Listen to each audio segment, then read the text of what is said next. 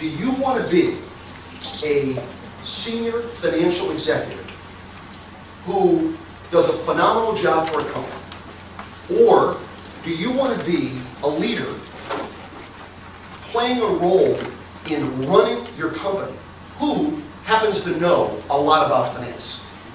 And for me, that's not a semantic difference. There's an enormous difference in how one thinks about that. And I'll come back to that several times because I think that whole issue of, am I a functional specialist, and I mean a phenomenal functional specialist that somebody can rely on in the role that I play, or are you one of the people running the company?